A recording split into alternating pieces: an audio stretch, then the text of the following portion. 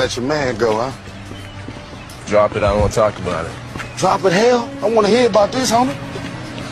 I said forget about it, cuz. Got Fuentes.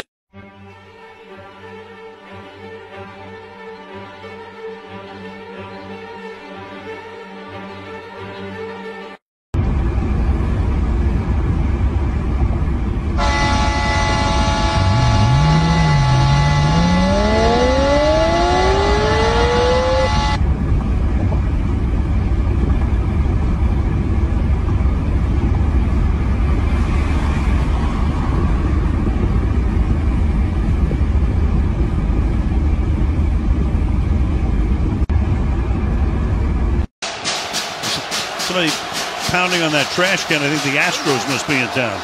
I'm sorry. Yeah, go rip me. В смысле он меня подрезал?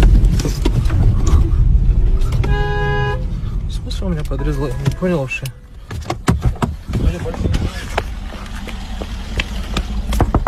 Ты как ездишь? Чё хочу? Извините, извините. Что, что ли? А? В смысле, это свои были? Я понял, заебал.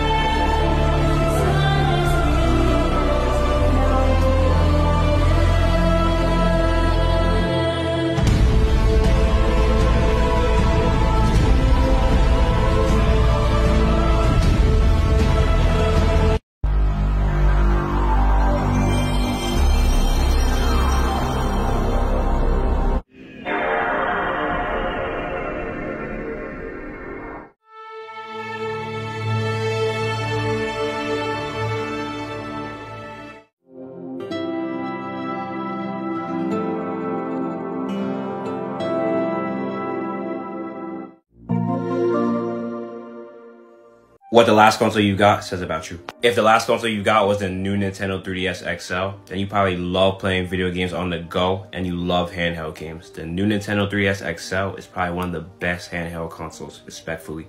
You eat, sleep, and breathe video games. Whenever you're on the road, you game. Whenever you're sleeping, you game. Whenever you're taking a walk, you game. Whenever you're at a funeral, you game. Whenever you die, you game. If the last console you got was a PS5, then you've either probably had a PlayStation all your life and you've grown up playing PlayStation and you've upgraded to the PS5, or you've never had a console at all and you're starting off with the PS5. You probably got it to play Spider-Man, God of War, and other exclusives. But you probably don't really play on it like that. You probably just play it here and there. You're not really addicted to it. Third, the last console you got was a Switch. Then you probably just got it on some casual shit. Not really too competitive, where you got to play with your friends, play the new Mario game, play Smash, play Mario Kart, on some shit like that. And lastly, if your last console was the Atari 2600, then you're either an old head that wants to go back to their old roots and play older games because you miss it, or you're a Gen Zer that wants to explore older games and see what the games were like back then, so you copped one. What the way you sign a yearbook says about you. If you use hags, then you're just a fake ass motherfucker. You're two-faced because you know damn well you don't want that person to have a great summer. You'd be signing talking about some have a great summer, knowing damn well that if they died over the summer, you wouldn't care at all type shit. But to cut you some slack, you only use hags whenever you're signing a yearbook of a person that you don't really talk to like that. More of an acquaintance rather than a friend. But if your crush signs your yearbook and says hags, then yeah, you're cooked, my nigga. She do not fuck with you. You're cooked. If you only sign your initials and nothing else, then you're dry as hell. You're drier than the Sahara Desert. Like, niggas could talk to you for hours and you'll only give one-word responses. Or niggas could text you whole essays and you'll only reply with K or okay. If you draw on yearbook signatures, then you're creative as hell and the world is your canvas. It's your world and we're living in it. Your drawings are better than Picasso, Leonardo, Doodle Bob. Like, tell me how whenever I see a yearbook drawing, that shit be so good for no reason. Like, damn. If you're the type of person to write paragraphs on yearbook signatures, then you be doing the most sometimes. Like, you be yapping just to yap. Unless you're a teacher, if you do this, then it's really not that deep. Relax. You don't need to write a whole essay. Like, motherfuckers will cry their heart out on a yearbook signature, only for that person to literally be their next door neighbor. What the grade you got your first phone says about you. Part 2. If you got your first phone in 7th grade, then I feel like this is the perfect time to get your first phone. You feel what I'm saying? It's your 2nd year of middle school. 1 year after that, you're about to go into high school. So it's a pretty good time to get your first phone. And I feel like it's the most average time. A lot of people get their first phone in this grade. You probably started off on some kind of Android, but then eventually you got an iPhone. If you got your first phone your freshman year of college, then that means throughout your entire childhood, you didn't have a phone. And you probably just bought a phone yourself, or your parents finally got you one since you're away and you need to contact them. You were probably also one of those people that had to trap off the iPad. So you probably had to get Snapchat on the iPad, Instagram off the iPad, Facebook off the iPad, just trapping off that bitch. If you got your first phone in 11th grade, then it's probably around a time where you first started working. So you probably just worked, bought your own phone, and started paying your own phone bill type shit. And lastly, if you got your first phone in 10th grade, then you were one of those motherfuckers that had a sneaky come up. Like, back then, niggas would sleep on you and roast you up for not having a phone, but on one day, you popped up with the latest iPhone, and niggas were surprised. What the time you go to bed says about you. If you go to bed at 4 o'clock a.m., then you most likely are one of those motherfuckers that probably go to sleep late and wake up late. You probably wake your ass up at 3 p.m. and you're probably just really bored during the day and you got nothing to do. You just play video games and you just do nothing. You're the unemployed friend that got mad motion though. If you go to bed at 2 a.m., then you probably just be up late at night, just in your head, and you just cannot sleep at any other time but 2 a.m. Like, you physically cannot go to sleep at 10 p.m. You can't go to sleep at 12. You can't go to sleep at 1. Your body only falls asleep at 2 a.m. for some reason. Like, you could literally get tranquilized or put under sleeping gas, but if it isn't after 2 a.m., then it won't work on you. You still won't go to sleep. If you go to bed at 8 o'clock, then this is definitely your bedtime, because there's no way that you're physically purposely putting yourself in bed at 8 o'clock. There's no way. You're definitely forced to sleep at this time, and you hate it. And lastly, if you go to bed at 10 o'clock, then you're an organized ass motherfucker. You probably plan your entire day, and you're just a clean individual that got their shit together and their life straight. You're not focused on no bullshit. You're just focused on yourself, and you're locked in. You be standing on business for real. What your favorite childhood channel says about you. If your favorite channel was Cartoon Network, then you got the best taste when it comes to everything for real. You are a cartoon freak, and you know damn well that Cartoon Network does not miss at all. Like, there's no misses. Every show is a banger type shit. You probably used to watch Regular Show, Adventure Time, Billy and Mandy, Courage the Cowardly Dog, fucking Foster's Home. They had everything on that bitch. If Nickelodeon was your favorite channel, then you're also valid. Nickelodeon was also tough, and I feel like it's second to Cartoon Network type shit. You probably also liked live action shows more than cartoons. Like, you liked iCarly, Victorious, Sam and Cat, all that. You definitely also fucked with Fairly Odd Parents and Danny Phantom too.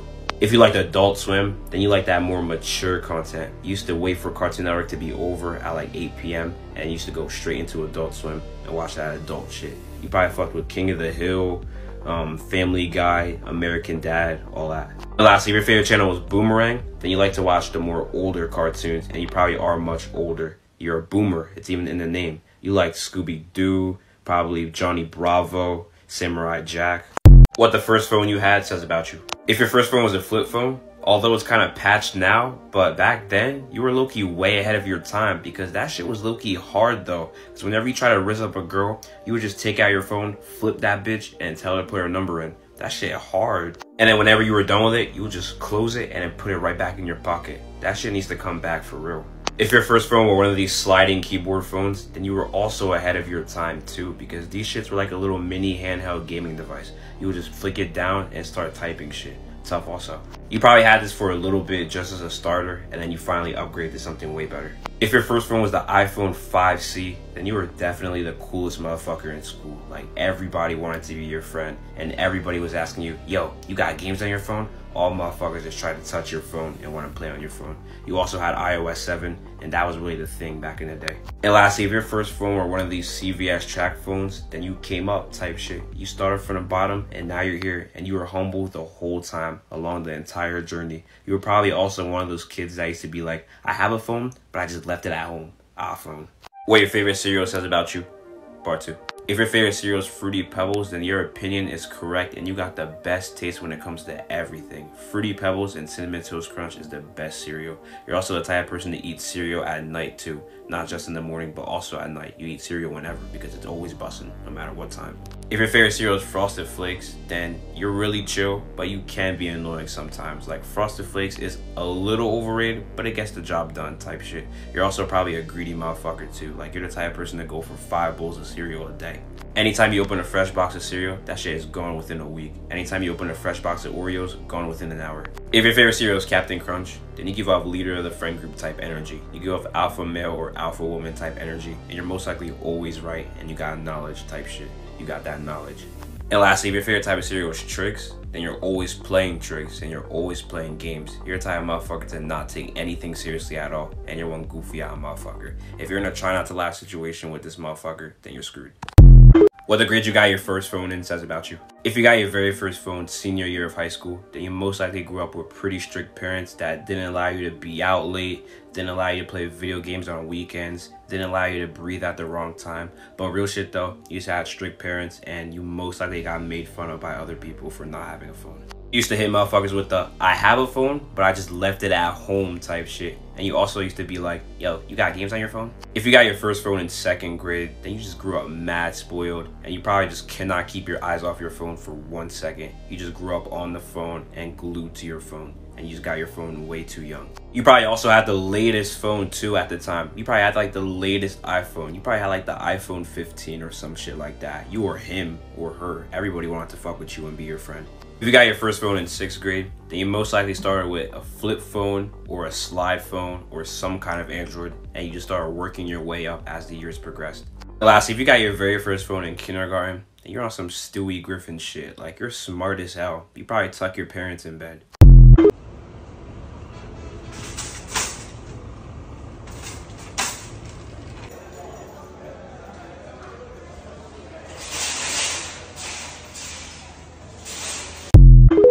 What your favorite pizza topping says about you.